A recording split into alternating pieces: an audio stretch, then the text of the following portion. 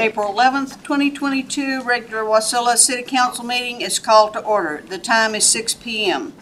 Before we begin, council, please put away your cell phones. If you have personal business to attend to during the meeting, please move for a recess. If you are participating telephonically, please mute your phone unless speaking. Also, when speaking, please state your name for those streaming the meeting. As a reminder to all attendees, this meeting is being streamed live. The camera is located directly in the back of the council chambers, right above the clock. Madam Clerk, please call the roll. Thank you, Madam Mayor. Councilmember Sullivan Leonard. Here. Councilmember Graham. Here. Councilmember Johnston. Here. Councilmember Brown. Here. Councilmember Vlock. Here. Councilmember Rubio. Here. You do have a quorum, Madam Mayor. All members are present and participating in the council chambers.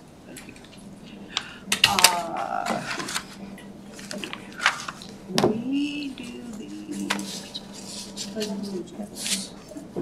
Would you please stand for Pledge of Allegiance, and Councilman Brown, would you lead us? Yes, ma'am. Pledge allegiance to the flag of the United States of America and to the republic for which it stands, one nation, under God, indivisible, with liberty and justice for all. Thank you, sir.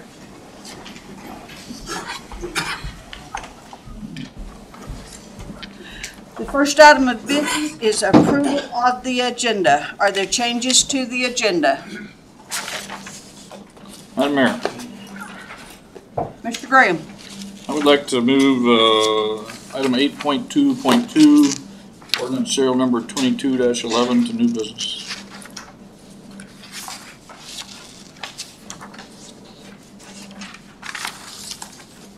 Madam Mayor, if I may.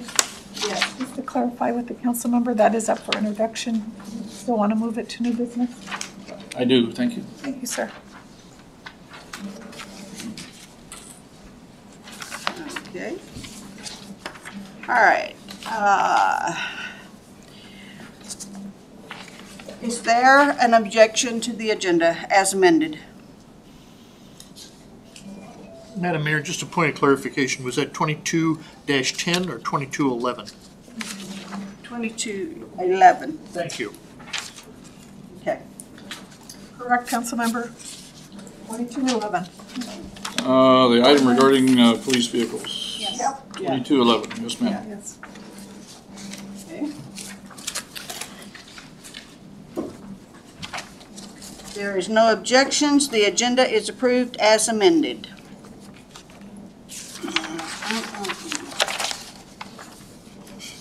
We are now at special orders of the day. And I will read the Mayoral Proclamation recognizing National Telecommunications Week. City of Wasilla Proclamation recognizing National Telecommunicators Week. Whereas an estimate 240 million calls are made to 911 in the United States each year, and public safety dispatchers are the first and most critical contact with emergency services. And whereas emergencies can occur at any time that require police, fire, or emergency medical services. And whereas when an emergency occurs, the prompt response of police officers, firefighters, and paramedics is critical to the protection of life and preservation of property. And whereas the safety of our emergency medical service responders, police officers, and firefighters are dependent upon the quality and accuracy of information obtained from the citizen who telephone the Matcom Public Safety Dispatch Center. And whereas public safety dispatchers are the single vital link for our police officers and firefighters by monitoring their activities by radio, providing them information, and ensuring their safety.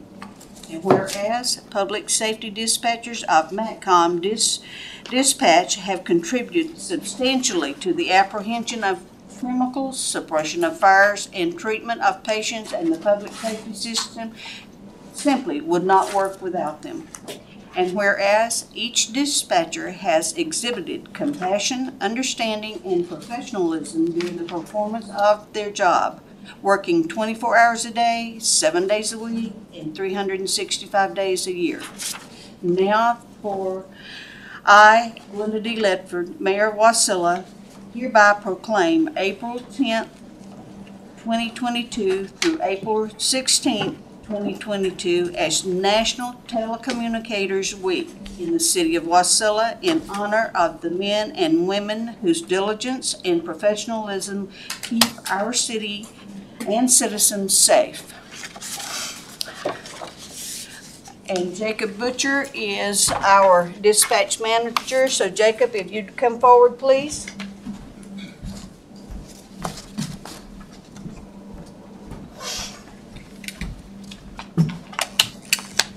It is with my greatest appreciation for what you and your employees do for the city and keeping all of us. It's not just the city, but it is borough-wide, keeping us safe and putting where we need to be. So thank you, Jacob.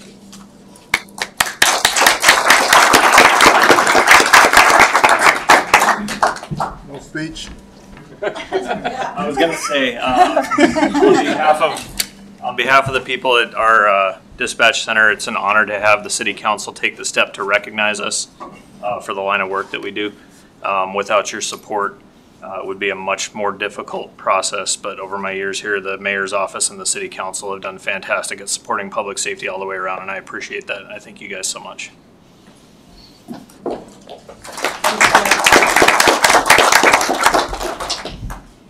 We are now at Commission and Agencies Report. Planning Commission. We'll begin with Public Works Director Bishop. On the Planning Commission meeting, do we have one?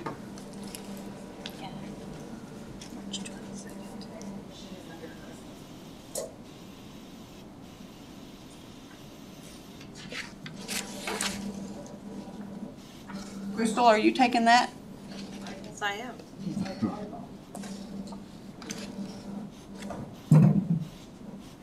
So the Planning Commission did meet, and one of the accomplishments is the approval of the new Midas facility up by Ginger Basil. They were able to get their conditions and their permit processed, and so you'll be seeing some construction up by Ginger Basil. Okay. Thank you. And next, Madam Mayor? yes, I'm sorry, I didn't understand. Which business was going in there? Midas. Midas. Midas, okay, Yep, thank you. Midas Service Center. Yep. Are there any other questions? Hearing none. Wasilla High School report. Would you please state your first and last name? Have a seat. Hello, my name is Brenna Comerford, and I'm here representing Wasilla High. And here's our city council notes, if you guys are ready for them.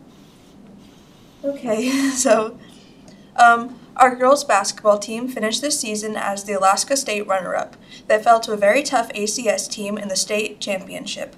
Softball was in Kodiak this past week for their first competition, and track and field had their first meet in Anchorage at the Dome.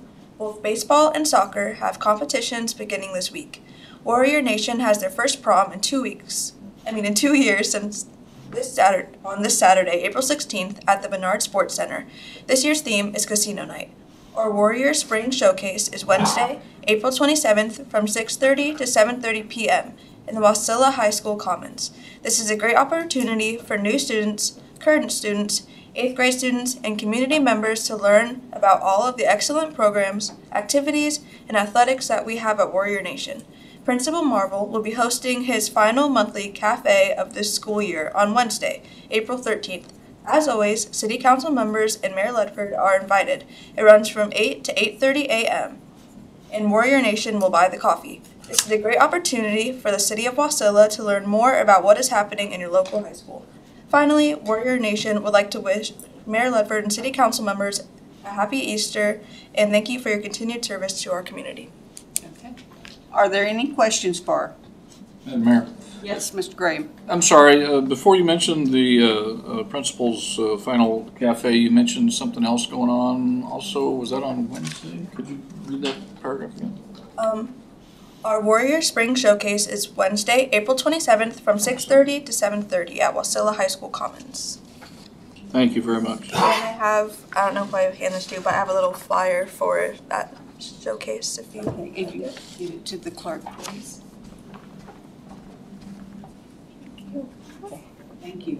We appreciate you coming and reporting at what Wasilla High is doing.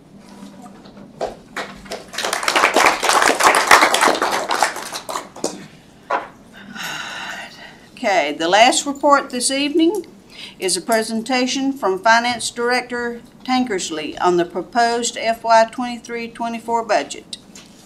Mr. Tankersley, you're up.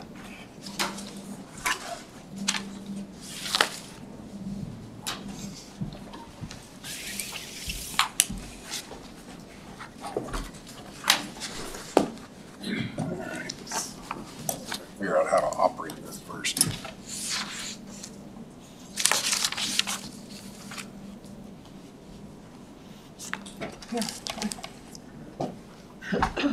Should be the up and down arrow. Or you want me to advance it for you? There you go. That's our eyes. It's all right. All right, We'll bro. see how this is going to go. All right. I'm Troy Tankersley, Finance Director for the City of Wasilla. It's my pleasure to bring to you the biennial budget for the 23-24 fiscal years.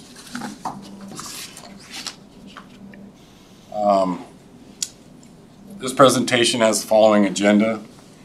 Talk about the mission, how the budget supports the mission, budget premises that built the budget, some core and contract service additions, highlights, and we'll touch on some general fund, special revenue funds, and the enterprise. So it's the mission of the City of Wasilla to provide optimum service levels to the public as cost effectively as possible, to ensure a stable and thriving economy, promote a healthy community, provide safe environment, quality lifestyle, and promote maximum citizen participation in government.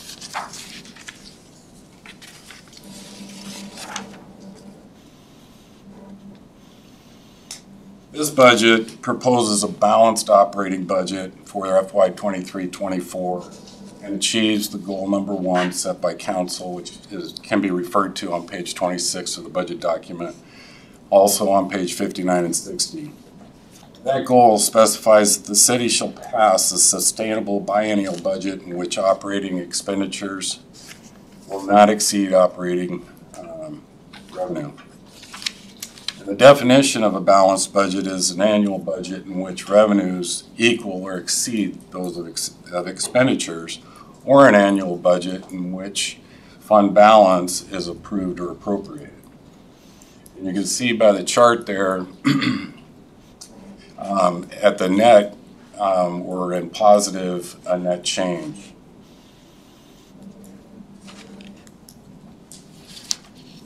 It also achieves goal number 2 set by council, which can be referred to on page 26 of the document, where the city will maintain and improve existing services. And here, to improve those services, administration's asking council to add 2 full-time equivalent positions in the Parks and Property Tech 1 classification. We also enhance our road division by continuing $1 million in capital funding for road paving. We add 1 full-time equivalent for operator in training.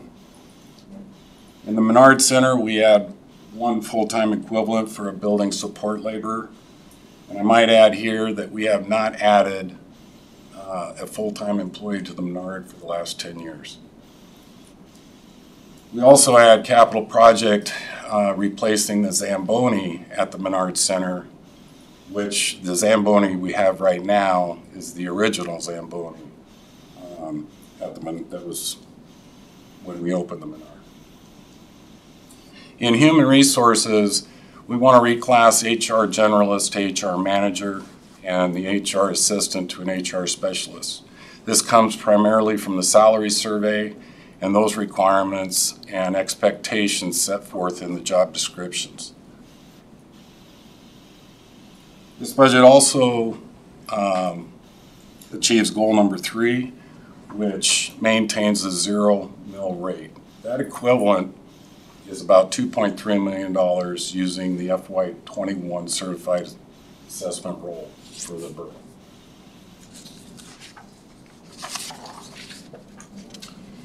Some budget, I'm sorry, I thought I heard a question. Some budget premises here. Mr. Tankersley? Yes, sir. As long as you're open to questions, I thought our property tax cap was 3 mil.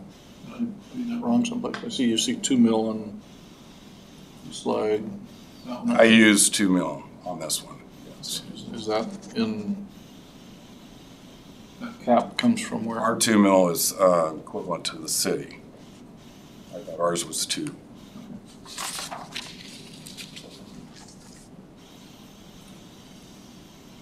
So the population will increase by an average of 2%, which equates to about a little over 9,000 for the city and a little over 109,000 for the Matsu borough. The 3-year average CPI will come out at 1.72%. However, 2% is used in the in most of the union contracts. It's expected to climb to about 2.5% in '24. The sales tax revenue, the calculations came out at 7.58%, which is about $1.9 million. Now, obviously, this is contingent right now as we see the inflation going on and the total impact to disposable income and what that's going to have. So we'll see that as we move into '23. In '24, it's expected at 3% or 600,000. This budget doesn't put in any federal or state funding, although the American Rescue Plan or the infrastructure bill may have impact there, but that'll be dealt with through future appropriations or acceptance.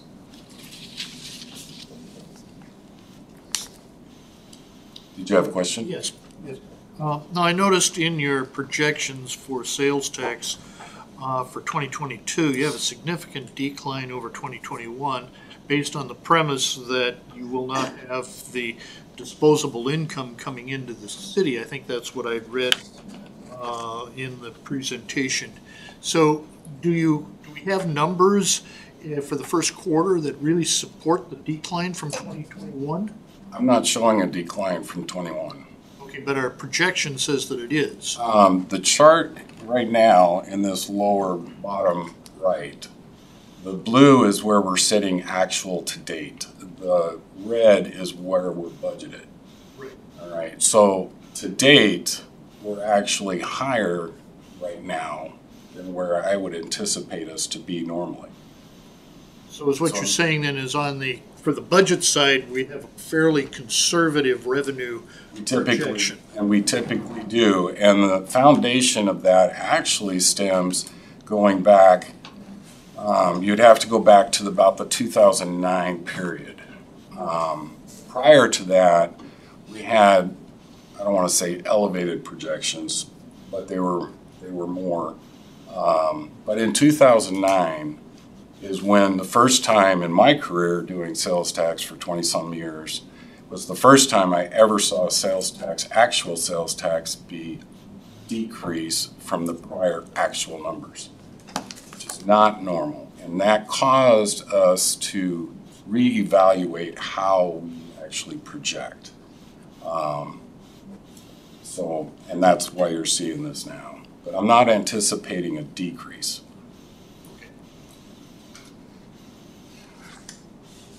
The upper left chart is actually, I like this one because it really portrays how much the borough contributes to the city's sales tax finances.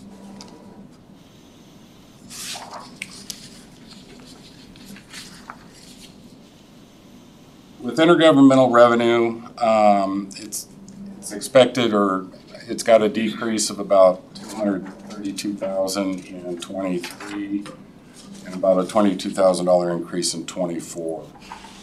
I did not budget municipal assistance in this particular budget, and that was primarily because the state wasn't very forthcoming in their values for municipal assistance.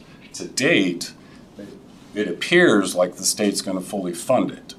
That might mean about $200,000. So but this can be dealt with through an F, the ordinance passes for the budget.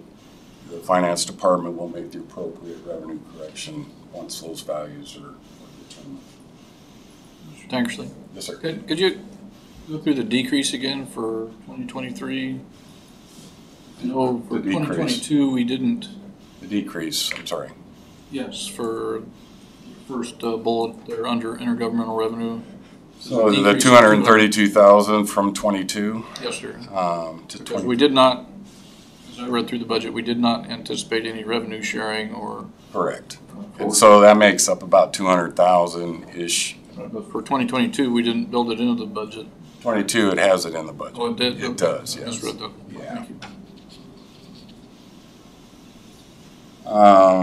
For user fees, it's anticipated to be 5.92, a little over 5 million, and 2.85 or 5.2 in '24. Now, the increase here is primarily in the Menard Center. In the last 2 years, we've lost about 300,000 per year due to the COVID impacts. And through what we're seeing so far in 22 is an increase, and I believe that in 23, 24, barring anything else, that it'll continue to increase, and I'd like to see that. So, local and other revenue is about 3.9 million.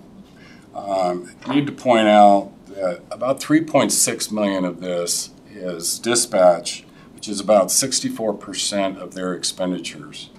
And I commend the dispatch, and particularly Jacob, in his forthcoming of budget, not the budget, but the contracts that are administered through dispatch, and working with finance on those.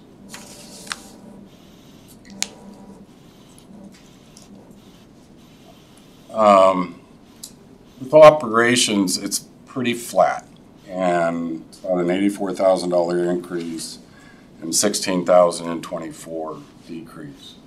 And so from here, one of the things that I like to point out when I see this is commending all departments in trying to maintain a flat budget on the operations side, especially. With personnel costs, I touched a little bit earlier, and I'll touch more here coming forward, but those personnel costs are expected to increase about 6.41%, or about 1.1 million in '23, and 5.31%, or just under $1 million in '24. And the split of that for wages versus benefits is about 636,000 for wages and 489 under benefits. Mr. Tankersley, that does include the new positions that you mentioned earlier. Yes, sir.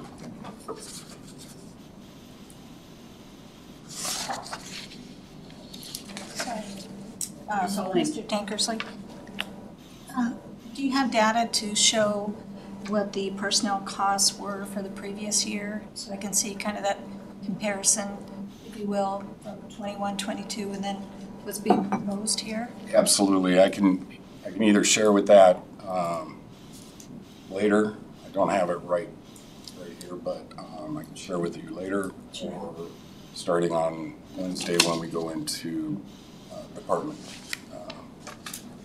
work session. Yeah, that would be great. I guess I just hold a bit of a concern here. You know, if you see an increase from last year to this year at 1.125 million, that's a lot of money. So Right. I'm trying to see, you know, what's the trend in the last 2 years and then going forward.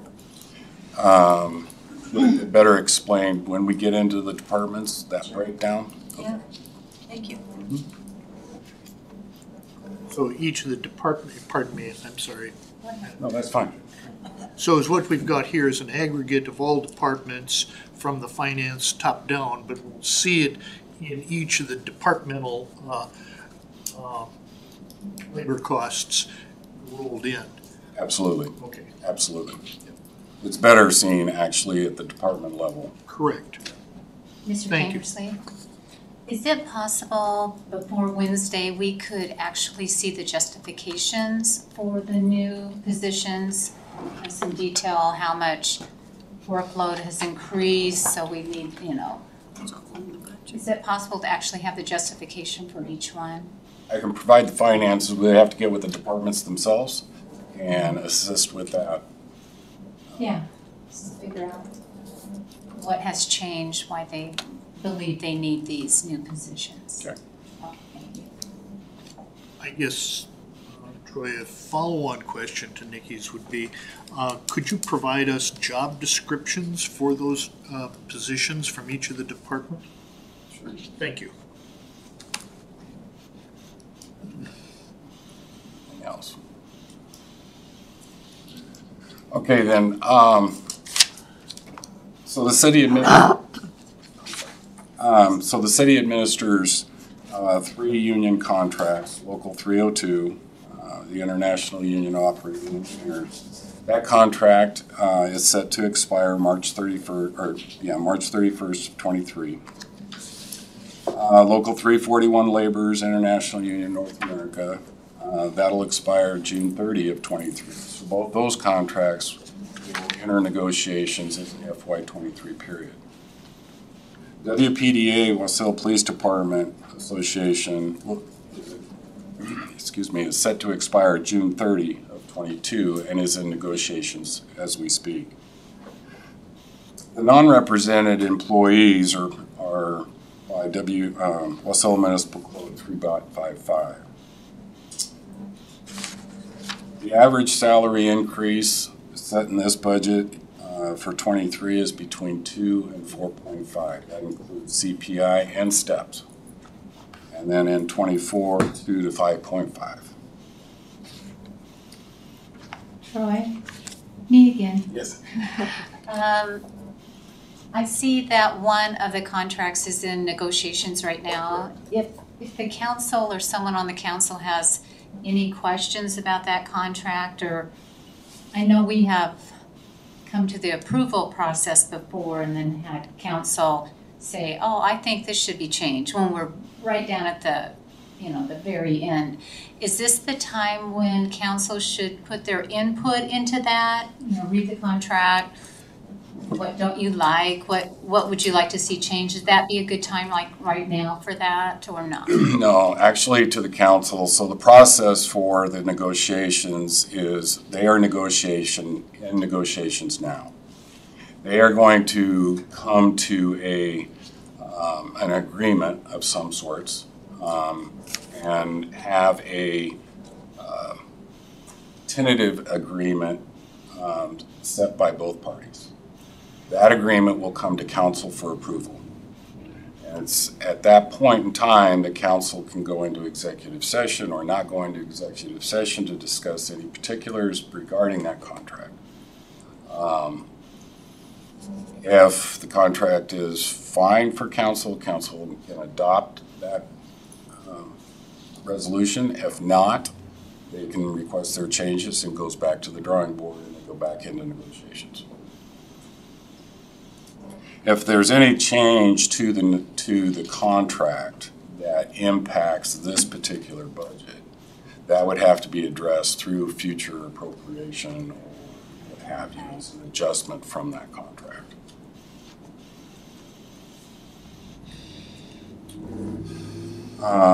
Health insurance rates will increase 8%. Now, the 8% it comes from the collective bargaining agreements and the associated agreements through the union, primarily Local 302 operators. And those collective bargaining agreements says that it can't increase more than 8%. So from a budgetary aspect, we budget an increase of 8% because we don't know at this point in time what that value is going to be. Mr. Tankersley? Yes, sir. So with the health insurance premiums and the 8% potential bump there, so like unlike the school district, we actually know what we're paying for health insurance for each employee versus just paying into a positive, correct? Thank you. And the 8%, having that 8% in the contract is a real benefit to the city for this budgetary purpose. It's not an unknown number that we're just guessing from year to year. It also helps the city to know that should the rate increase more than 8%, it causes the bargaining members, if you will, to contribute a portion above that 8%. So there's some incentive for these unions to actually keep it under that 8% mark. They're not going to want their members to pay. PERS still is anticipated to be 22%. I haven't heard anything. There is some talk out there again about the increase and that kind of, but I haven't seen any movement on that. And the cost is 2.5 in 23, 2.6 in 24. Mr. Tankersley, there for 23, a 5.8% increase also, inclusively reflects the 5 new FTEs and 4 new FTEs. Four new FTEs and the 2 increases in HR. And then 24, is that including any change in our FTEs? Because that's a pretty substantial. No, 4.8 is pretty substantial. So when you say 4.8, that's a 4.8% increase over 23.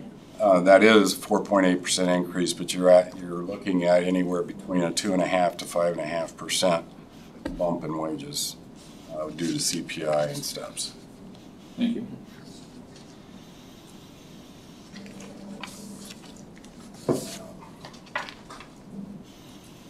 So some fiscal policies that developed this budget. The city's goal is to pay for all reoccurring expenditures with reoccurring revenues, which is a balanced budget. Non-reoccurring revenues, non-reoccurring expenditures. The individual department budgets submissions must be prepared with the basic assumption that council will always attempt to maintain the current tax rate. Budget review by administration and council will focus on basic concepts of staff economy, which limits the staff increases to areas where improved program growth and support absolutely require additional staff. Capital construction based on non-debt financing and comprehensive capital program. Program expansions must be submitted with a detailed budgetary increment and will be scrutinized on the basis of relationship of health, safety, and welfare of the community. Although we don't have any new programs, it's the same as program expansions. Next slide, please. I'm sorry. Thank you. Existing programs is justification that the base budget program costs will be a major factor, which simply says that we use existing budgets, activity, stats, those type of things to support the existing budgets going forward. Administrative costs, administrative overhead costs will be kept at a minimum. And then the city will integrate performance measurement and productivity indicators into the budget. Oh, I have one more question on that. You said the performance measurements and productivity indicators. Would that be like per department, or is that individual evaluations, department evaluations? What can you? It's by department, and you see those inside the budget. We try to relate those performance measurements and justifications inside there, and both there's department performance, if you will, and benchmarking, as well as trying to tie those goals and benchmarks back to the council's goals and initiatives set by council. And you'll see that inside the budget for the departments as well. Thank you.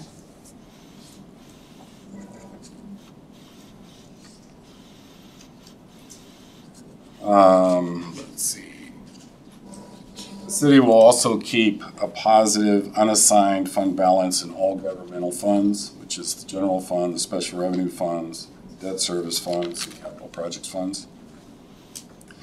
And when you speak specifically to the general fund, Wasilla Municipal Code 504 specifies that we maintain an unassigned portion of the general fund balance at the 50 to 60% threshold. And this really speaks to the ability for the city, should a catastrophe occur to the city, that the city can operate in 6 months, 7 months of operations.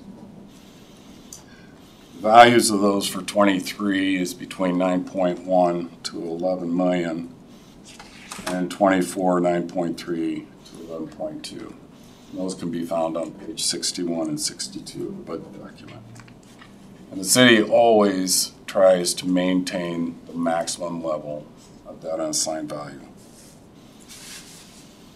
Even though, as it specifies, the general fund will consume $682,023 and $241,024. Will that keep us at a certain percentage, Mr. Tankersley? I'm sorry? Do you know what percentage that will keep us at as far as the? The maximum unassigned is Maximum, thank you. we always set the maximum level.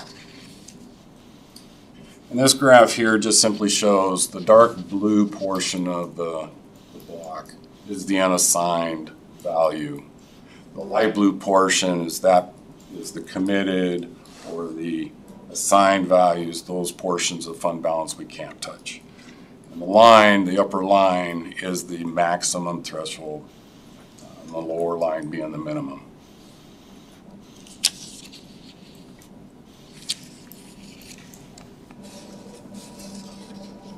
To touch on contract service, well, it's additions and deletions, and really it's more, it should read changes, if you will, to me. But this is really about what I refer to as personnel enhancements, and this is about providing the service at the levels that the city expects. And in Public Works, and I mentioned some of these before, in Public Works Division, administration is proposing to add 2 full-time equivalent Parks and Property Tech 1 positions. We currently have 2. However, we want to reclass those 4 positions into the higher grade level to equate that to the other Tech 1 type positions. In Water and Sewer, we want to add a full-time equivalent operator and training position. We currently have 3 operator and training positions that have reached certifications. Those we'd like to reclass into a water, wastewater tech positions. So we have Tech 1, and we have Tech 2. By adding the operator and training position, it allows us to continue training for someone to come in out of high school or what have you, and still maintain the training in that operator and training positions between both. Just a quick question. So the pay that we have here, for example, for the operator in training, you have $84,003. Is that including benefits for that particular position? It does. So what is the overall pay then for that technician without benefits? What's the hourly? I can get that for you. I don't have that off the top of my head. Thanks. So, Mr. Tankersley, going back over your numbers here, you're adding 2 full-time equivalent property techs, and then you're reclassifying the Tech 1s from pay grade B to pay grade C. The $26,951 is inclusive of all 4 positions, is that correct? No, the 26,000 is really the 2 existing positions, and the 204,000 is adding the 2 positions. I tried to split that, and thanks for that. Sure.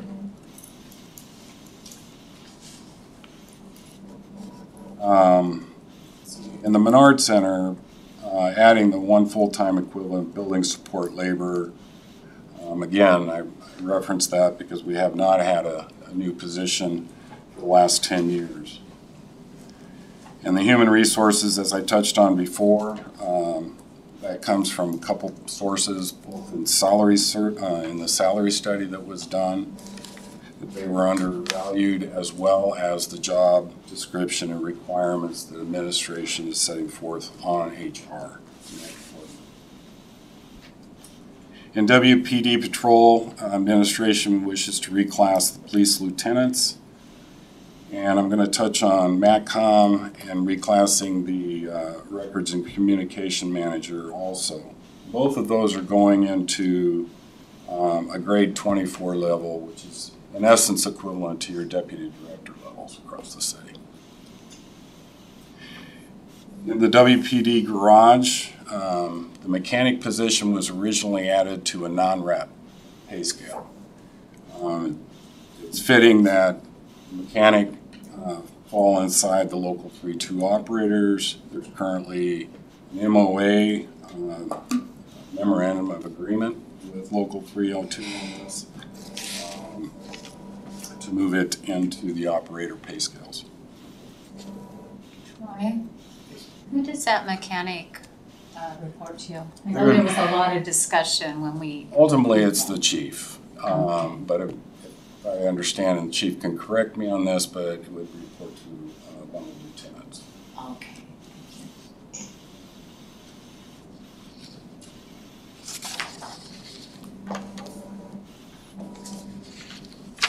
Let's see. This slide just pretty much breaks down it by percentage of the operating budget. We often look at, in this case, public safety stands out at 46% amount, which is not uncommon for public safety, and certainly not uncommon over the years with the city's budget. These next few slides just really give by type the percentage allocation, if you will, and how sales tax is so prevalent, so important to the city.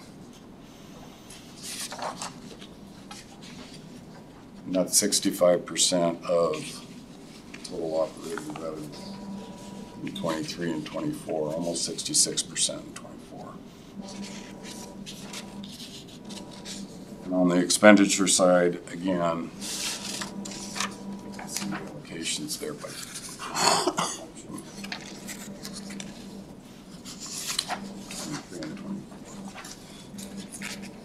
now to move into the general fund specifically, the general fund appropriation is $25.5 million, of which $3.9 million is in transfers. And in 24, it's $25.7 million, followed by $3.3 million of transfers. The sales tax makes up 79% of 23 and 24, and we still maintain the 0 mil levy.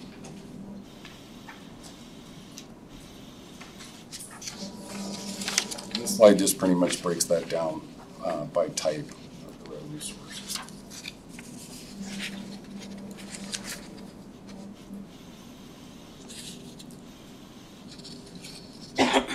Again, the percentages of revenue, both in 23, and again, the importance of sales tax to the general fund.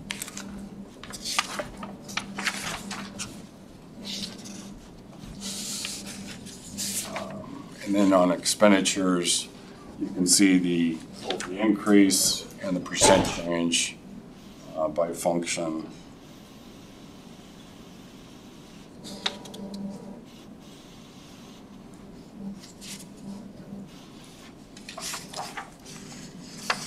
This slide 26, speaks to the transfer specifically and breaks them between operations and capital.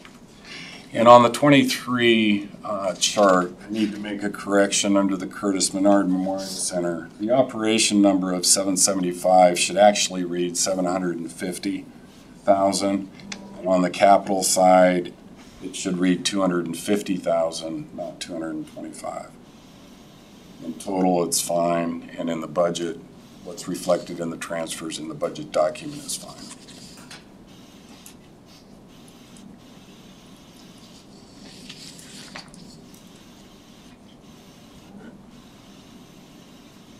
And under this slide, it gives the percentages and changes for the expenditures in the general fund. And here I'd like to point out another correction that was made to me, and thank you, Councilmember Johnson, that on page 5 of the budget document, I need to make a correction. In FY23, on page 5, it references 49,900. It should reference 749,900. But it has no impact whatsoever to the budget ordinance itself.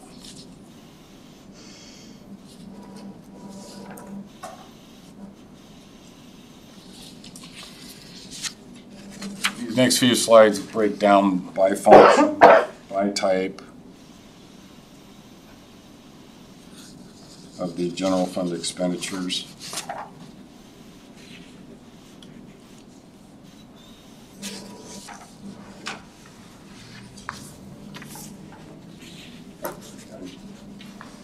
Moving into the special revenue funds, the city currently has 4 special revenue funds. We have the Youth Court Fund, we have the state and the federal forfeiture funds, and the CARES Act Fund. The Youth Court Fund for 23 is appropriating $89,913, of which $77,700 comes from contributions from other governments, with $3,500 in class fees. And then an 8713 would be appropriated from its fund balance carried over from 22. In 24, it increases to 94, a little over 94,000, with the same contributions, and 13,497 in appropriation of fund balance. We don't have any appropriation requests for the asset forfeiture funds, nor the CARES Act fund, obviously.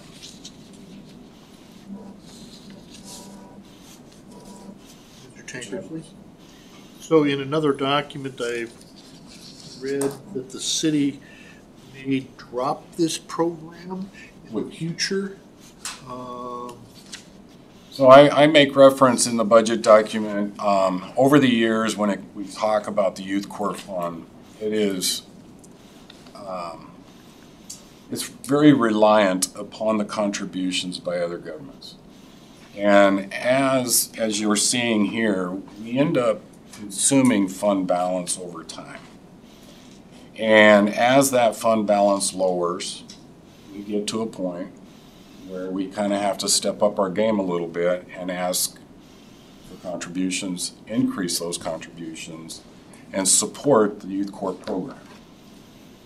And that can come from contributions of other governments, it can come from donations and the like. The city contributes in-kind donations, the use of the police department, the use of its facilities and its equipment, those type of things. And in the past, the other governments have stepped up when that time arises. But it's just something the city needs to be mindful of as we move from fiscal year to fiscal year. So is what you're saying is, should the Matsu Borough pull the funding, the program then would be at risk?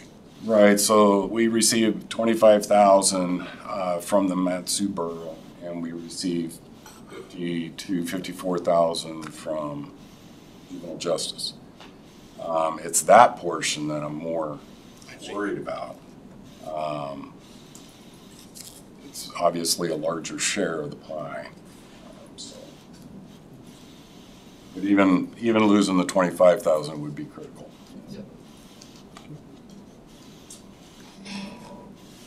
So moving into the enterprise funds, we have 4 enterprise funds: the sewer fund, the water fund, the airport fund, and the Curtis Menard Memorial Center. And the chart below and shows the appropriations for those and its allocated percentages.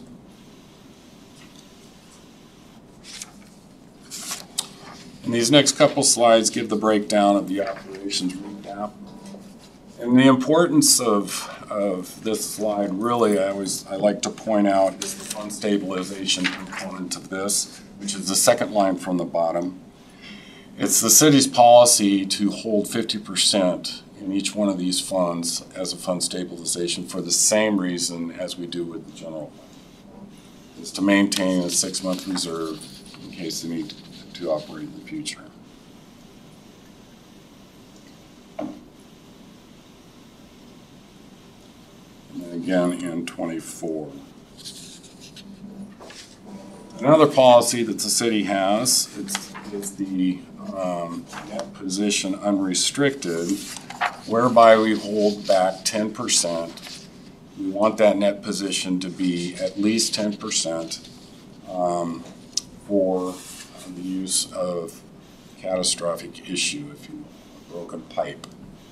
Now, in looking at other fiscal policies over the years, it's becoming very prevalent that a reserve of approximately 20% is more in order. And really where that's coming from is, if you think about the cost of goods and services, you break a pipe and how much it costs to actually get that pipe back in the ground.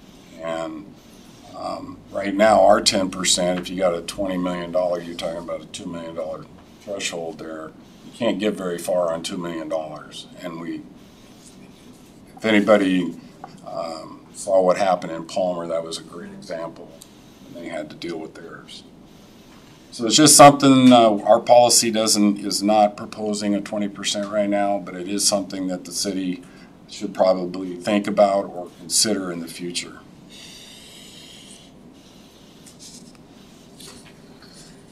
Debt service funds, we all know, and we stand on this one, is we have no debt. So there's the debt service funds, and we're pretty proud of that one.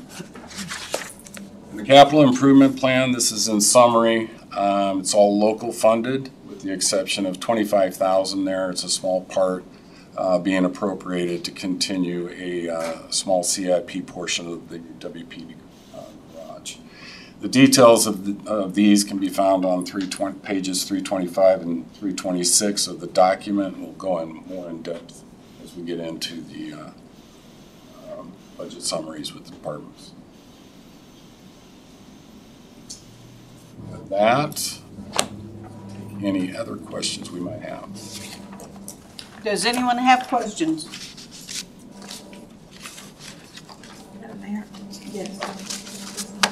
I just wanted to summarize that we have a good copy of the information requested. If I may, Madam Mayor, it would be justifications for each of the new positions and the job descriptions, as well as on the new positions. Councilmember Sullivan Leonard, the salary breakdown versus the benefits. Can you capture that correctly? Thank you. Okay. Councilman Johnson has a question. Did you have Yes, questions? Madam Mayor, Mr. Tankersley, on page 102 of your general philosophies and goals of the proposed budget, I just sort of read through, and I was looking through a general comment. Within my company that I work for, one of the main goals that we have, at least at the director level, is to make sure that our budget actually becomes not at budget but below budget, if possible, trying to create an incentive to do better than what we do on the budget. You know, I mean, the goal would not necessarily mean that if we put the money into the budget that we're expecting the department to spend it, but to actually return money if they possibly can. So is there any thought of adding that sort of as a intellectual goal for our budgeting process? Sorry to throw that one on you. Well, I want to commend you on that, because from my stance, that's exactly what I try to encourage departments. But it's kind of like, you know, the child getting the allowance and taking them to the candy store, right? They're gonna want to spend that dollar that you just gave them. So, so it's kind of twofold, right? I mean, we're appropriating and allowing a department by line item, should they need it, to spend it. Likewise, they have the ability within their departments to move monies around as necessary to keep operations in check. So it's good when we don't spend what we've appropriated. It's good that we keep the budget in check without actually having to come to council and ask for more. And it's good when we can lapse that funding. It's not like we're saving the dollar, but at the same time we're not spending it either. And so yeah, you know, it is an encouragement from the finance department to all the departments. Thank you. Is there any further questions? I think us being debt-free is a testament to how well our departments really take care of the people. It's the people's money, it's not ours. And I think each department should be commended for the way that they do take care of the budget, because otherwise we couldn't be debt-free. Thank you, Troy. Okay, we are now at public participation. There is one ordinance scheduled for public hearing this evening. And Madam Clerk, please read the title of the ordinance. Thank you. That's ordinance serial number 2209, amending the fiscal year 2022 budget by appropriating funds in the amount of $99,286 for third quarter budget adjustments to cover budget shortfalls for the airport, code compliance, roads, and library. The public hearing on ordinance serial number 22-09 is open. Anyone who would like to testify, please come forward and begin by stating your first and last name. Comments are limited to 3 minutes per person. Hearing none, the public hearing is closed. Is there a motion to adopt ordinance serial number 22-09? Madam Mayor, Yes. I move ordinance serial number 2209. Son Brown, second. And Madam Mayor, could we have the administration give an overview then for? When we get to discussion. Very good, thank you. It has been moved by Councilmember Sullivan Leonard and seconded by Councilmember Brown to adopt ordinance serial number 22-09. Is there discussion? Now, Colleen. Yes, Madam Mayor, could I please have administration give an overview for the requests and justification for that? Mr. Tankersley. Council, speaking specifically, there's 4 departments, if you will, that have shortfalls caused by different aspects, if you will. And in the library, we have a building that had damage caused by a vehicle, and there's not sufficient funding to actually spend within the budget, nor is there CIP funding available also. Now, that all being said, yes, insurance is being dealt with, and yes, the driver of the vehicle's insurance is being dealt with. That doesn't negate the fact that the appropriation in the budget needs to happen for those repairs to actually take place. In code compliance. Can I ask on that then, please, Madam Mayor? Yes. Just real quickly, Troy, if I could. So are you saying then that insurance would cover part of the cost then for that? And is the $30,000 then expected to be kind of backfilled then from that insurance payment? Right, insurance, so when it comes to the city's insurance, we have a $10,000 deductible on the properties. So at a minimum, we're going to spend $10,000. If we can accomplish receiving funding from our insurance company, which our insurance company is going to go after their insurance company. So, yeah, so it would be less that $10,000. But we need the full amount to actually get the building taken care of. And this comes, this amount is actually coming from a quote from a contractor, actually. Thank you. And the code compliance, this really deals with legal. These are legal costs for cases of cats. And that's accumulated some challenges for us. So this was non-budgeted originally in this department and not foreseen, obviously. Danielle, Public Works Director.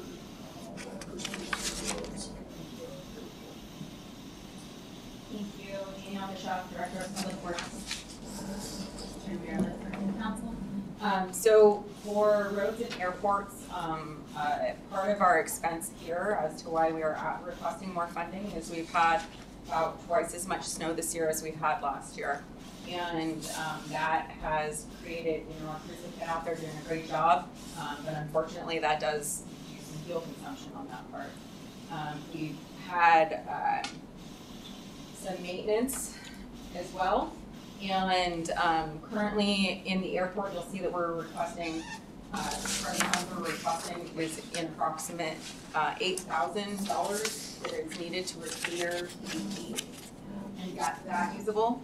And then our blower out at the airport as well is in needs of repair and is currently in a state where we can't use it because we don't want to damage it further until it's repaired. Be sure we're maintaining that equipment properly. Those are the high points on that, but yeah. Is there further discussion? Hearing none, Madam Clerk, please take a roll call vote on the adoption of ordinance serial number 22-09. Thank you. Councilmember Sullivan Leonard, Yes. Councilmember Graham, Yes. Councilmember Johnson, Yes. Councilmember Brown, Yes. Councilmember Vlock, Yes. Councilmember Rubio. Yes. The motion to adopt ordinance serial number 2209 passes unanimously with Councilmember Sullivan Leonard, Graham, Johnson, Brown, Vlock, and Rubio in favor. We are on to 7.2, which is persons to be heard. We have a sign-up sheet. Okay.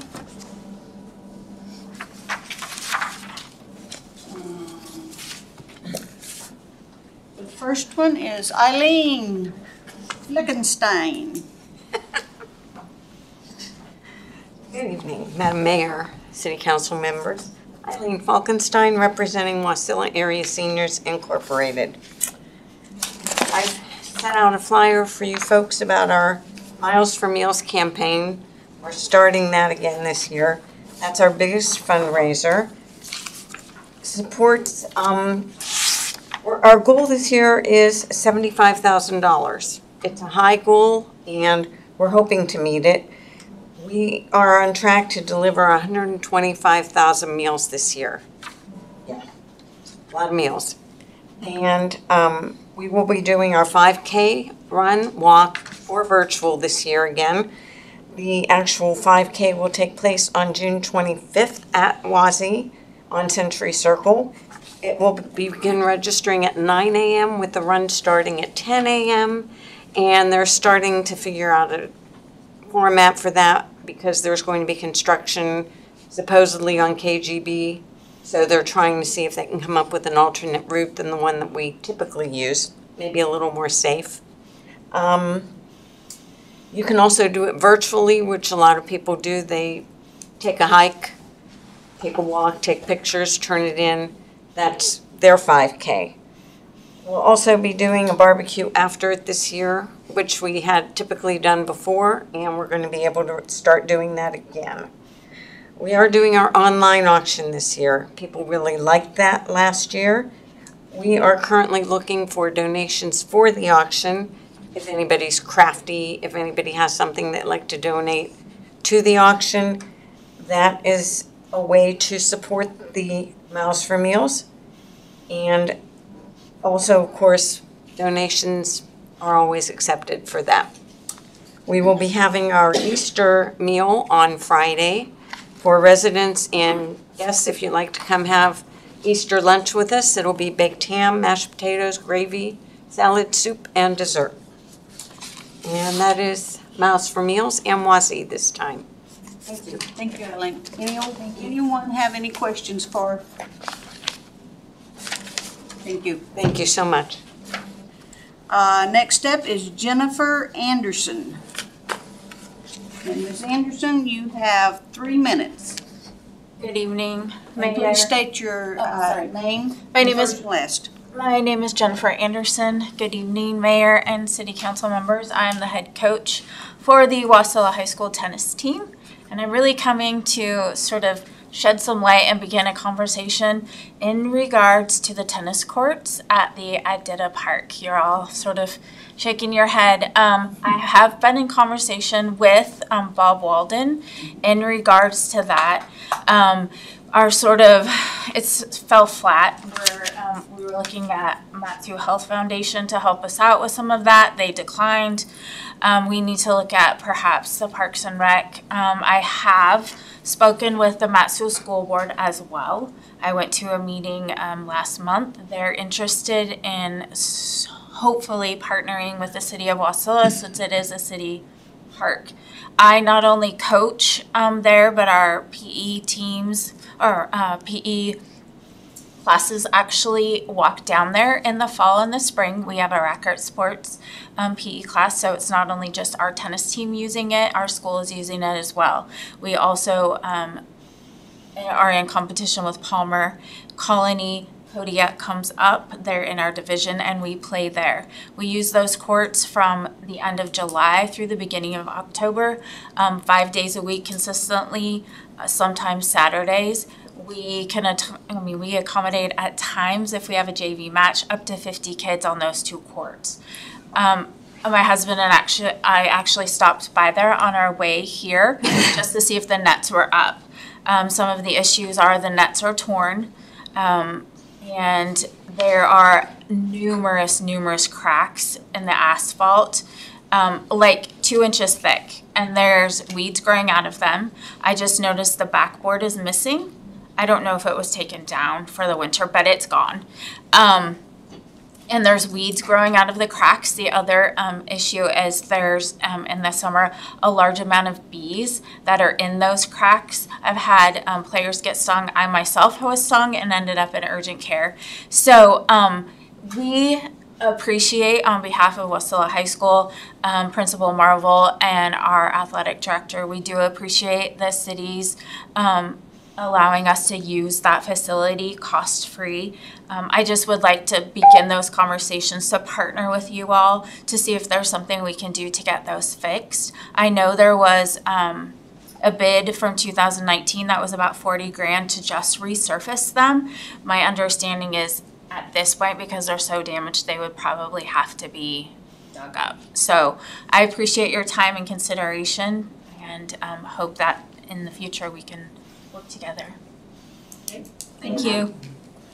Any Ms. Anderson? questions? Yes. Anderson, could I ask a question if I could? Sure. You mentioned that resurfacing the courts at one point was about $40,000. That's the bid that Bob Walden had emailed to myself and our athletic director. That was from 2019. To replace, sounds like you're going To replace- and essentially put in new courts. Well, and that's kind of was the conversation. I can tell you right now, Palmer courts are in the process of having that done. They do have 3 courts. They're looking at 150 grand. For 3 courts. For 3 courts. And I think the envision that Mr. Walden had sort of conveyed to us was that there were community members writing letters and they were sort of asking, hey, can we add a couple of courts, so we have 4 instead of 2. And I will tell you, just not myself, every single day when we have practice, we practice from 3 to 5, there's people waiting to get on those courts. They're always busy. So as, the consideration would be much appreciated. Would the Public Works Director like to weigh in? I would love to. So we just submitted a grant application to Matsu Trails Foundation, and And I believe the quote that you're talking about, I could be wrong, but I believe it was in the amount of 30,000, and we were expecting to see an increase because, as you stated, it is a 2019 bid. Our understanding is that the Palmer courts are in worse condition than the Wasilla courts, so it would be, and I don't know exactly because I haven't gone back out there with the contractor to take a look, but what we're hoping to do is we are hoping to still resurface those courts, and there are some specialty things that are required with the tennis courts versus just like a resurfacing project in a parking lot. But the hope is that we can go ahead and get those funds, those grant funds available, and resurface the courts before they are in complete disarray and can't have to be completely redone. So that is actually currently in process, and the letter that you wrote was provided as a part of that grant application, and we were speaking with them on Friday, and I expect that we should be hearing some good news back soon. Okay. I'm happy to share that with you. Okay. Yeah. Thank you. And I have spoke with Wasilla Rotary. I spoke at a meeting there a few weeks ago, and I think they're willing to help out a little bit if, push comes to shove and we need to, come together with some additional funds. I have a tiny little bit from the U.S. Tennis Association. I know it's a city venue, but I have a lot of volunteers that are willing to, I have kids and dads and moms and, so when it comes time, knock on our door, so. Okay, I would encourage you to stay in touch with our Public Works Director, Ms. Bischoff, and she can keep you up to speed. Okay, perfect. Thank you. Madam Mayor. Yes. We will have questions. Okay, everybody's got questions. Okay. Let's start with Simon. Okay. To the Parks and Rec Director, you said you have put in for a grant, but if that grant doesn't come through soon, but some are approaching us fastly, what is your plan? Plan to come to the city, or what is your plans? So we already submitted that grant application, and in our discussion with them, they believe that they can fund this. So that's the avenue that we've been pursuing at this time. If that is not available, I'd have to get back to us with a different plan. Okay. Colleen Sullivan Leonard. Thank you, Madam Mayor. Ms. Anderson, have you had a chance to talk with the Matcom Tennis Association also? I know they use our courts and. Yes, so. Is there a collaborative effort maybe of all the tennis groups trying to. Absolutely. I've been in contact with them. They're sort of the head is the Colony high school coach, and so we've been working together. I think that they're so. They're so enthralled with Palmer right now that, they're like, as soon as we're done with Palmer, then we'll talk to you, type of thing. So that's, it's really kind of, we're at the point of, getting the ball rolling, looking at things, reaching out, bringing awareness to where it's at. And how new is the tennis program for Wasilla High? So I know they didn't before, so. So Wasilla High, I have been the head coach for the last 2 years. I assistant coached the previous year, so I've been with them for 3 years. Before that, I think it was about 4 years, so it's been about 7 years total, is my understanding. In the beginning, the first 5 years, it was a club. So after I took over as head coach, we changed to a full-fledged ASAA sport. And so we are in competition with not only Valley teams, but when we go to state, we're in state competition. I've actually taken, I have some region champs that I've taken to state to play, a girls double team, a girls singles team. And so, we're really working into a full-fledged sport in order to be super competitive with Anchorage athletes. They get to play indoors all year long.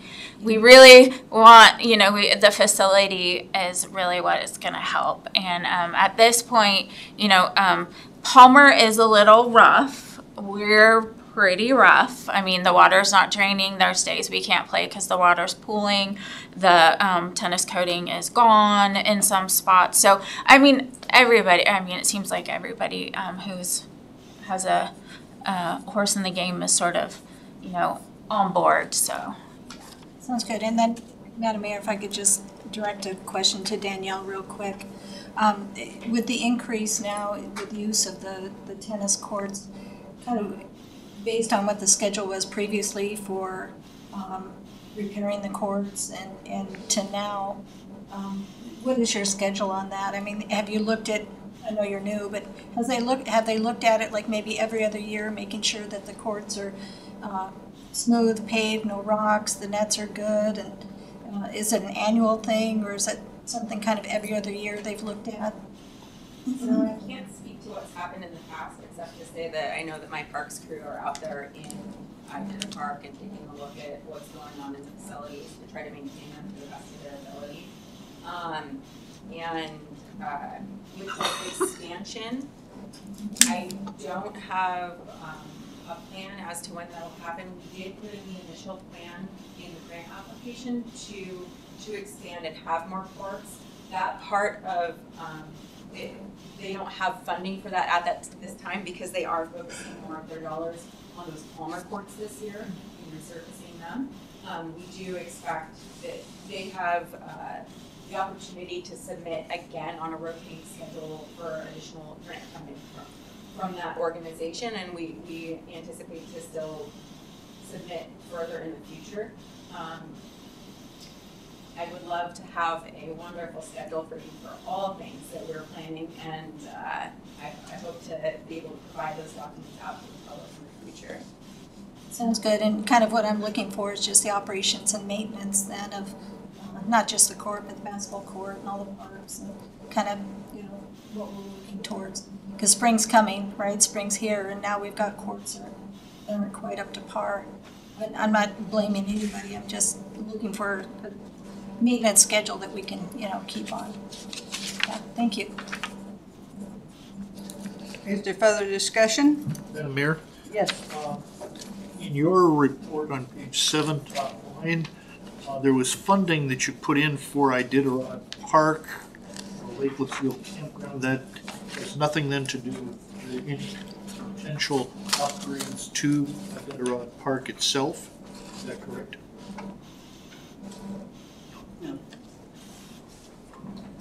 It was my understanding that, I believe, and don't hold me to which Rotary it is, but I thought it was Susitna Rotary was going to take a hard look at upgrading the Iditarod Park.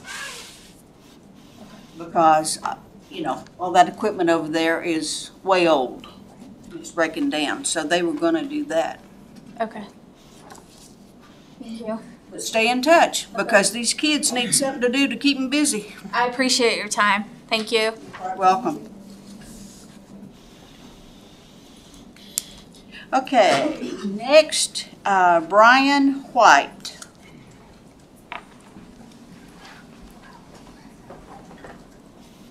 And Brian, if you'll state your name, and you have 3 minutes. Hello, I'm Brian White. I'm here speaking on behalf of my son, Devin White. I'm sure some of you read in the newspapers and the Anchorage Daily News about the remains of a teenage boy who was found at Big Lake Elementary. That was him. So what I'm here to share with you is the other part of the story that you may not be familiar with. Well, my son was reported as a runaway. He wanted to do drugs, he was not allowed to, so he left.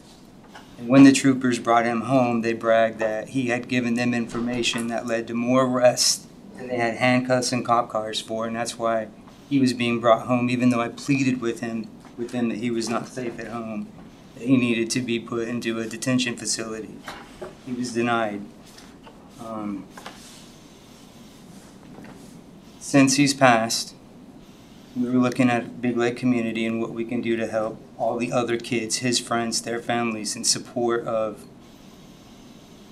doing away with such the wickedness and evilness. And one thing that my wife Yana and I had come up with is to put anonymous tip boxes throughout the town. And that way the children that are having problems can put a slip into a box. We'll check it, but I'm looking for a place where I can advertise that, make it public, so that these problems can be brought up. And the reason I need it public is because there was a young lady at my son's candle lighting venue who brought to the attention of everybody who was there, it's more than 200 people. She said that my son had been walking her home after school because it was unsafe. And Then her words were printed in the newspaper article. And the fact that she had an unsafe condition to get home to, and when I went to the Big Lake City Council about it, there was still nothing done to help her situation. So I know the young boys and women, the sons and daughters of our communities, are not being heard. The protection's not available, and I want to provide a service in that regard for them. I was told that my son's life was in danger, and I did call the state troopers to let them know that, and they told me there's nothing they can do to help. I'm not blaming the state troopers. I know that they're spread thin, but I think if their problems were addressed as well as ours, that as a community we could work together to help each other out and end the finger pointing and instead unify and become working together as a team. Thank you. Okay, is there questions from the council? Mr. Johnson? Mr. White, I certainly offer you our heartfelt condolence. Any of these drug-related deaths just should not happen. It's a failure, obviously, of multiple areas within our society. And I think you have heard and see what we can do. Thank you for coming forward. Mr. Graham? Yeah, and thank you, Mr. White. You know, Devin was well known throughout the community, and folks in his generation. I'm sure the candlelight vigil was very well attended by his family and friends. But you mentioned putting tip boxes, and when I say tip, I mean not money boxes, but boxes where persons could leave information regarding any crime. Could you expand on that just a little bit, or? So, since this happened and we have the lighting venue, there's been children that have been coming to my home and parents as well, expressing their own personal concerns. One child wanted to cook with vegetables because their home doesn't have vegetables. So I thought maybe if they would advertise their problem, we could start maybe a kitchen where children could begin cooking with foods that they want to have in their lives, you know, like the wholesome food groups. But it's not just that. There's people talking about trees that are on their power lines disturbing their service, and they're being ignored because they're in the rural further part of the world. And so I thought if I could get their problem and advertise it, we could give each appropriate agency the chance to respond, at least, so that the people know they're being heard. And if they're not, then as a community, maybe we can help each other out where the appropriate authorities, whatever they may be, don't have the time or the resources to get to it. Is there a specific way that you would like to implement this, or are we kind of still in the infancy stages at this point? Infancy, absolutely, but in the beginning, I mean, the only experience that I have with holding anyone accountable is to present the details. So the day the tip is found, figuring out the appropriate authority, the time that that information is given to them, all recorded, give them a time frame. If it's an imminent danger threat, obviously a shorter time frame than anything else, but give them a time frame to investigate or respond, perhaps a callback saying that, you know, whether or not that tip led anywhere, if it was a waste of time. Obviously we don't want that, so I could do some research on my own. I'm not exactly sure, it's entirely infancy, but just having that information, the timestamps. You know, you can order a Domino's pizza and you can see when it's in the oven to when it's getting to your door. So why can't we track, you know, more dangerous or safety concerns, I think, is kind of the route I'm going with this. And you mentioned you had talked to some folks in Big Lake, which I'm assuming was the Houston City Council. Big Lake doesn't have a city council, but have you spoken with anybody in the Matcom Health Foundation, or I mean, there seems like this. My house, maybe. Seems like this, like there are organizations that could be more helpful than a city council and a government. I just recently attended a Zoom meeting. It was my first Zoom meeting. Well, that was fun. North Star, I believe, is the company behind it, but they call themselves the Alaskan Task Force for Substance Abuse, and the way I understood it to be that they were going to tackle issues related with the substance abuse, but what they're actually focused on is treating the users and the substance abusers and helping them get back onto the right path. So they got 9 or so providers that they're building a larger facility, and they're doing all the things that they can to, in my opinion, help keep users healthy enough to maybe fall out of the lines of recovery and continue being users. And I see that money going right back to the problem. I see it as more of we're dealing with the symptom and not so much the source. That's how I see it. Thank you, Mr. White. Mr. Brown? You mentioned the Big Lake City Council, but have you asked for a community meeting with the people coming to your house, kids and adults, from the trooper commander, and maybe having them come out and listen to the problems, and other agencies such as that, and asking them for a city community council meeting with your friends at a house or community center? Calling or phone them and asking for help. You're going to get no a lot of time, but sometimes going to the top and asking for them to come out in person and meet with you. You mean the Alaskan State Troopers commander? Yes. So they won't even respond or reply to a text or a call. I've gotten not a single response back from them since. I mean, in the very beginning, they came to my door to tell me they found my son's remains. And then they came back another time to follow up on information that I'd given them and to look through his belongings. And they gave me their numbers and they said to stay in touch with them, and that's it. I'm not getting any information back from them. I'm not the kind of person to... I understand when somebody's busy. I don't want to cause a problem to your busyness. I want you to be able to get your jobs done, so I don't want to interrupt you constantly. My ex-wife is more of a nuisance than I am, and she did follow up until they told her that, look, we don't have time to deal with just another overdose teenager. And my problem with that information is he was giving them information to bust the bad guys, and when they brought him home and I told him, look, he's going to be in danger even more now than ever before, the trooper gave me her ID card and her phone number. She said, if there's ever any danger, call me. And it was 3 or 4 days later, I got information that the bad guys were looking for him to kill him. And I called her to tell her that. But his case had been transferred to another trooper, so she didn't have time for it. And that trooper, we waited a day and a half. And when I finally got in touch with him, my son had already been transferred to another trooper.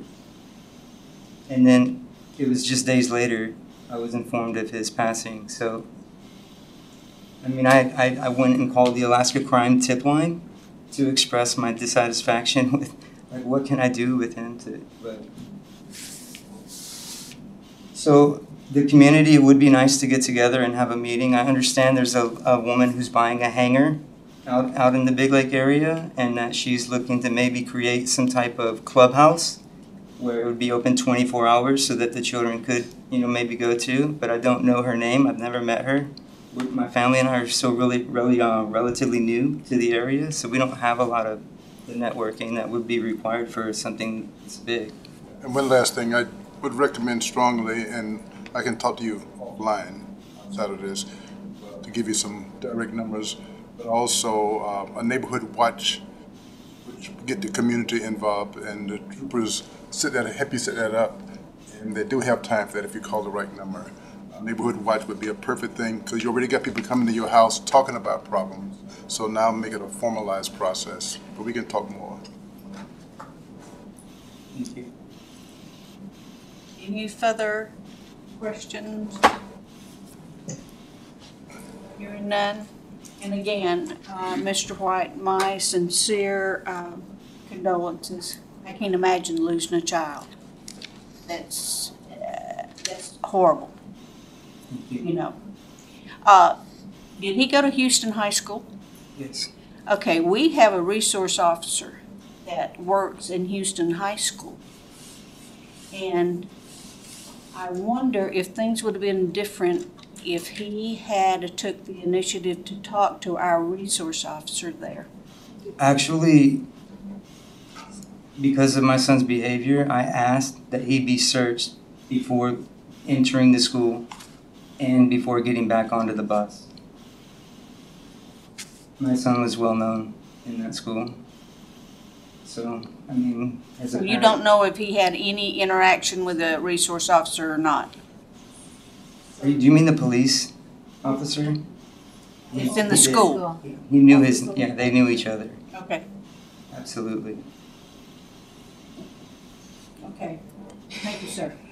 Thank you guys.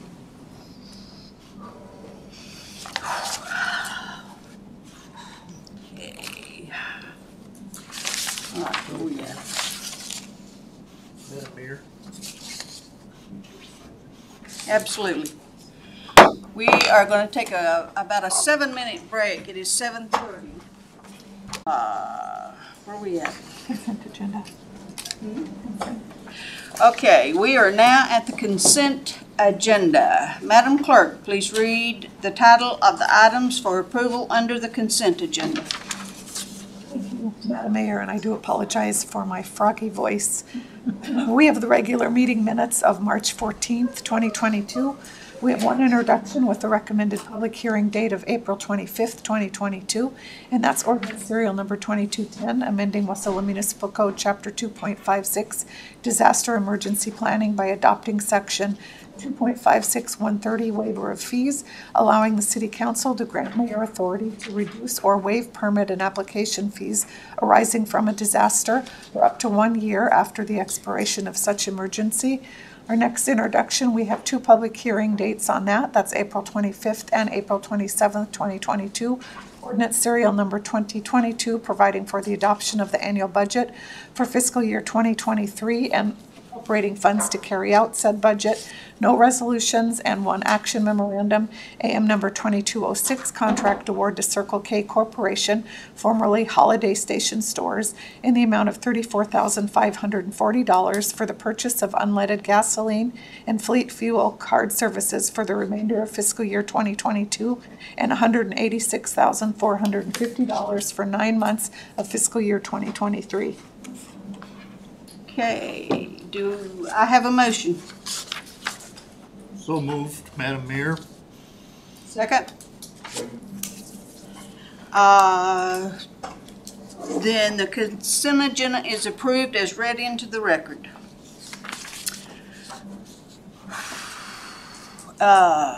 We have no unfinished business.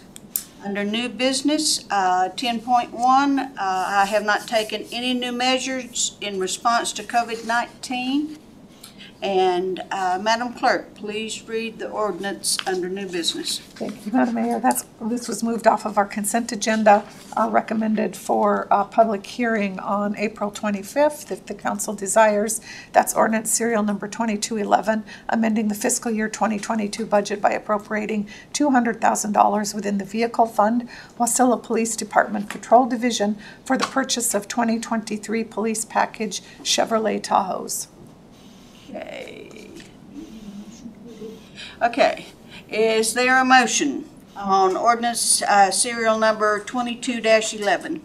Madam Mayor, I move that we introduce for public hearing on April 25th of 2022 ordinance serial number 2211. Is there a second? I'll second. The motion's been made by Mr. Graham and seconded by Ms. Colleen Sullivan Leonard. And is there discussion? Mr. Somebody, whoever's down on that. Next to Mr. Brown. Yeah, Mr. Graham. I should have known.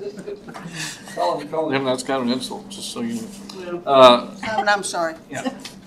So I'm not really looking to have a big discussion on this. I just wanted to make it clear to Mr. Tankersley and to Chief Long that I am concerned that we are getting vehicles that are too big for our needs. I agree that the Chevy Tahoes are nice and that our patrol sergeants should have those available to them, but for the average patrolman, I think this is too much vehicle. I think we're paying too much for it. I think the operating costs are too high on this vehicle compared to the type of vehicle that we're using now. So I would like on the 25th for you to come loaded for bear to give me a bunch of information on why we need bigger, more expensive vehicles, which are more expensive to operate. That was my purpose for moving this to the agenda. Thank you, Madam Mayor. Is there further discussion? Madam Mayor? Colleen. Thank you, Madam Mayor.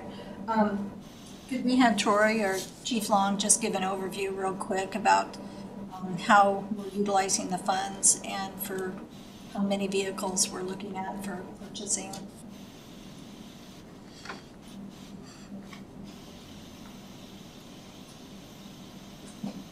Chief Long through the mayor to Councilman Sullivan Leonard. We are trying to replace a fleet that has been aging, and we went with the Chevy Tahoes. I believe it was 2 fiscal years ago. And because of supply delays, we didn't get those until this current fiscal year for delivery. So we have an opportunity with the state contract that opens in May to be able to buy under the state contract, which is a considerably reduced price for these vehicles. The problem is that it's before our fiscal year starts, July 1. And what we're doing is we budgeted for 6 new Tahoes in fiscal year 23 in the budget that you're getting ready to review. And what we're proposing to do is to take half of the funds that we had proposed to use in 23 and order these Tahoes on the state contract opening in May. And then we would outfit them once they arrive in fiscal year 23 with the remaining funds that we had set aside for them. Follow up, Madam Mayor? Oh, I'm sorry, go ahead. I just wanted to expand on that just a little bit. That if this appropriating ordinance passes in the current fiscal year and appropriating committing $200,000, and I might add that that $200,000 is available inside the fund balance allocated for public safety. But further, should this be appropriated in FY22, then administration would propose an amendment to the FY23 budget, reducing the expenditures in FY23. The transfers that occur to fund the vehicle fund would remain intact, but the expenditures would be reduced. So we're looking at purchasing 6 vehicles for $200,000 in this fiscal cycle, and then another $200,000 for FY23. Is that what I'm hearing? Well, it was proposed that 6 vehicles be purchased, but what we're trying to do is get 3 now. No, we want to purchase all 6 because we have vehicle fund money Oh, you still, that's in right. this fiscal year. But to do it now. That $280,000. Okay. Thank you. 240,000, I'm sorry. Madam Mayor? Yes, Mr. Brown. Which is I guess it's kind of a question, but I'm assuming the old sedans that was used by police, the amount of equipment and emergency supplies required by officers now, I don't believe fits what's being required now, and Tahoe is a much better package for all the things required for officers to carry now. The Councilor Brown through the mayor, the Tahoe has turned out, the police package Tahoe has turned out to be a really quality vehicle. It's stoutly made. It can handle all of the technology that we're putting into the vehicles now, because we have, not only do we have video systems, but we have 3 separate cameras and audio that records in the vehicle. And then we have cradle point connections, which allow our mobile data systems to download and have that constant connectivity. And we need to be able to place that technology in the vehicle without impeding the view and observation of the officer that's operating the vehicle. It's just a matter of, the Tahoes have really come around. For a while it was the Explorers, and before that we had Crown Victorias. It's just as technology evolves and the automakers evolve with their police package, and that's specifically what we look at, because these are pursuit rated vehicles. And then we just live in a climate where having that higher clearance is much better for us, and given this past snowfall this year, it proves to be a real benefit to have that kind of vehicle. Thank you. Is there further discussion? Hearing none? Is there any objection? Then it passes. New business. Okay, we are now at communications. Madam Clerk, please read the title of the item. Thank you, Madam Mayor. We just have 2 items under communications. It's the Park and Rec Commission meeting minutes of March 9th and the Planning Commission meeting minutes of March 22nd, 2022. Thank you. We are on to audience comments. Is there anyone in the audience that would like to address the City Council at this time?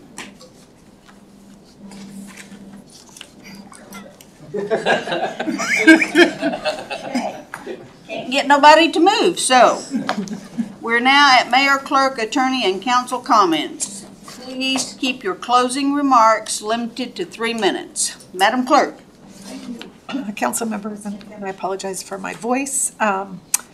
Lobbying trip to Juneau was canceled this spring. I guess apparently there was an outbreak of COVID-19 in the Capitol buildings, which affected that trip. To my knowledge, it's not going to be rescheduled, but if I hear that it is, I'll certainly let Council members Velock and Brown know. Special budget meetings, did you see my email? So we have special budget meetings this week on Wednesday and Thursday. On Thursday night, if you would please be here at 5:30. We actually have 2 special meetings that night. So at 5:30, you guys will be looking at approving an AM for a public works project, and then following that at 6 o'clock, we'll continue with our committee of the whole budget presentations. I did hand out a budget memo. I emailed it and then handed out the hard copy. And it goes over our budget process. With it was the budget amendment forms. So if you have any questions at all, please let me know.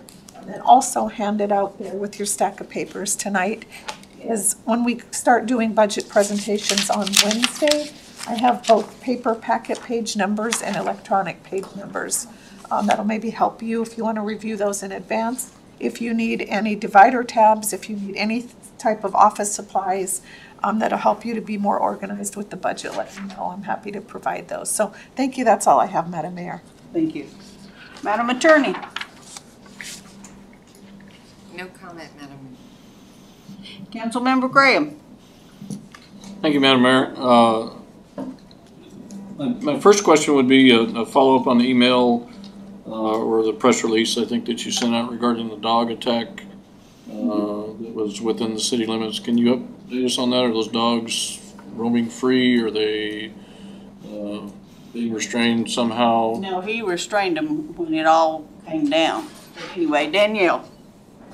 Yes, Councilmember Brown through Mayor Ledford. The dogs were contained on the day that it happened. This was a report that was made to us after the fact, and Code Compliance is conducting an investigation to follow up with the owner of the dogs at this time. But according to the footage that we saw, the dogs were contained after the incident. And they remain contained, or are they? They are not in this community. They remain under the control of their owner. So far as we are aware at this time, again, we are working to follow up on the investigation with the owner. Okay, thank you. I appreciate that. And as long as you got your mic turned on, could you, at our next regular meeting, could you provide us with a paving schedule for roads in the city of Wasilla at the next meeting? It would be nice to know that this time of year I'm getting lots of questions from folks about when's my road going to be paved, and when are we going to fix potholes, and so on and so forth. And while I'm happy to refer them to your office, it would be nice to have a little bit of background information on that. I appreciate that. And then the last thing I wanted to follow up on something that was brought up at the last regular city council meeting, the expiration dates on the COVID test kits. I erroneously said they were extended for 90 days. That is incorrect. They were extended for 120 days. So it's a 4-month expiration from the printed expiration on the back of the COVID test kits. And it's my understanding, and perhaps the mayor can follow up on this in her comments, that we still have won't say a plethora of test kits left, but we still have a lot of test kits left. So don't be shy about asking for one, just because, what we think is the worst part of the pandemic is over. There's always going to be new waves, for the next year or two, and there's certainly one headed our way. So if persons listening don't have those test kits, or if council members don't have a bag of those test kits, I would suggest that you get with Troy, or perhaps Scott might have those at the Menard Center, and have some of those available for your neighbors. So thank you, Madam Mayor. Thank you all. Councilmember Brown. No comments, Mayor. Councilmember Sullivan Leonard. Thank you, Madam Mayor. I just wanted to commend Troy on the budget presentation. You do a good job every year, and with my time new at council again, things haven't changed too much. You still do a really great job on that, so appreciate that, and appreciate the discussion that will be coming up regarding departments and our overall budget. So that's it for now. Thank you, Madam Mayor. Councilmember Velock. No comments, Madam Mayor. Councilmember Johnson. Yes, Madam Mayor. Chief Long, I had asked last time if we could have a quick report as to what we're doing with speeding and speeding tickets, as to how many were issued, if any, and what your thoughts are in terms of speed enforcement. Councilmember Johnson to Mayor Ledford. I did some research on self-initiated traffic stops, which is what officer sees probable cause to initiate a traffic stop. And I did from January 1st until March 31st of this year. Total calls that began as self-initiated traffic stops were 957 in that 3-month time period. The total traffic stops that resulted in case number being pulled, which means either a citation was issued or some other offense was developed during the course of that contact and there was a police report written. Those are 213 out of those 957. Calls that resulted in drugs offense was 1 DUI, driving under the influence, 13, 18 warrant arrests. We had 2 traffic pursuits, one of which that also had a warrant arrest tied to it. Of the 129 traffic stops that resulted in traffic or minor offense citation, 42 of those had multiple citations issued. And some of those also included warrant arrests, DUIs, traffic pursuits. We had 57 proof of insurance tickets written, that's 33%.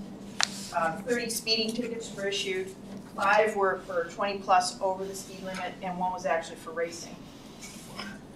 22 license infractions, that includes driving without a driver's license, driving in violation of a provisional license, driving while your license is suspended, driving without carrying, presenting your license, driving on an expired license. There were 20 failure to obey traffic control devices, which is running a stop sign, red light, not making a turn as directed by the arrow, those kind of violations. 20 expired registrations, 14 vehicle citations relating to lighting, headlights, taillights, stoplights. 3 failure to register a vehicle. 3 safety restraint citations, and 1 of which was an improperly restrained child.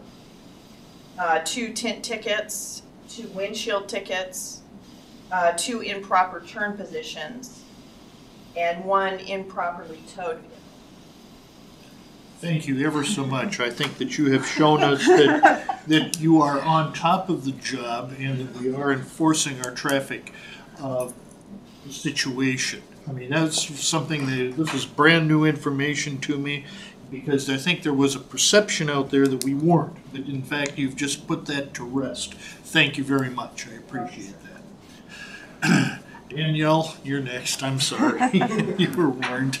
I had asked, the windstorm has created a big mess, usually to the west of a lot of businesses, in particular the building supply companies, where all of the plastic wrap has gone all over everything. like Home Depot and Lowe's. And as far as code compliance or cleanup, can we approach these businesses and ask them to clean up their mess? Thank you. Councilmember Johnson, we are still looking into what we can do on that. There's a little bit of a concern that we have as to, we can guess as to who the violators might be. However, we might not necessarily know that for a fact. I'm hopeful that we can take care of these things in our cleanup days as well. That might be a great message to all of us about but I will follow up again with our code compliance officer. He's been at this. So let's see what we might be able to do. Well, Ms. Burghoff, I think if you or somebody from the city was simply to call the manager of these places and say, hey, you have a mess, can you have your employees clean it up? Not as far as being a threatening way, but certainly I don't think any of us like to see the eyesores, including the customers going to and from their stores. I mean, we're not talking about it's taking a huge amount of effort. If they were to, for instance, Home Depot was to send 2 people out there with about 10 trash bags, they could clean up the mess in an hour or 2. This is not a big deal, but it just right now is a really bad eyesore. Thank you.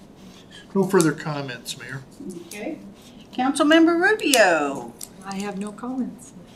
Well, it's nice to have you sitting here tonight. Yes, I feel honored, honestly. That's awesome.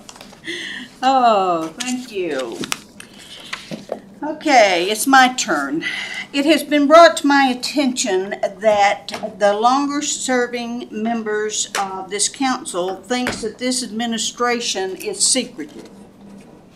When I was elected, the first thing I said was, I'm building a team. And my administration, which includes the directors, they have always put forth an effort to answer any questions that the council has asked of them. And your city clerk, if you want something in writing, she has a form for you to fill out to request whatever information it is. And if you're in City Hall, you know I'm all over this building. And sometimes go to Menard and over to WPD. So I don't know who thinks I'm being secretive, but trust me, I'm not. So if you have any questions, do not hesitate to call. Do not hesitate to come see me.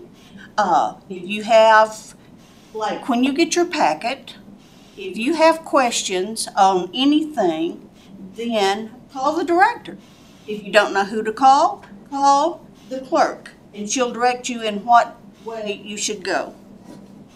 So with that, is there anything else to come before this council? Hearing not, we are adjourned at 8 o'clock.